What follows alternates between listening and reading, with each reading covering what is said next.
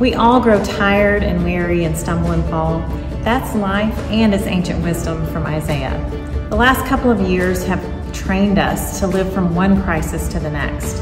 We've grown accustomed to living in low-level and high-level stress to the point where we no longer pay attention to the built-in warning signals of our body, mind, and heart. I'm Donna Bryce from First Christian Albuquerque, and I'm inviting you to join us for our fall retreat, where we will explore our individual defense mechanisms and learn life-giving activities to nurture your soul to a more sustainable place. The prophet Isaiah also says, "It is the Lord who renews our strength and lifts us up."